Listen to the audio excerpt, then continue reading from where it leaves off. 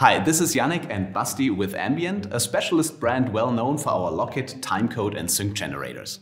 Today we want to talk about the new TX mode. You probably know the standard way of using our Lockits. You choose one Lockit to be the master clock. You start that device in CGEM mode by pressing green and power. And then you long press the green button to send the timecode and sync information to all other Lockit devices on the set via our ACN network. Zero drift all day long. Now, with the new TX mode, we pay tribute to frequent customer requests. You want other devices like a sound recorder to act as the master clock on set.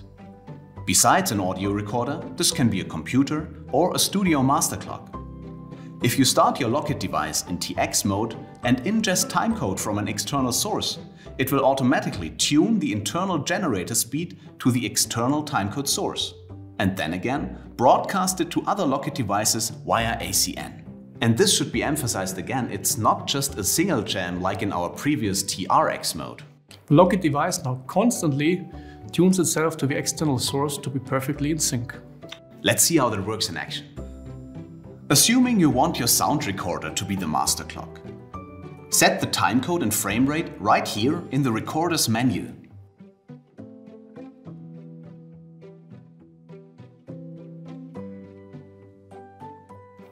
Now start one Lockit device in TX mode by pressing red and power.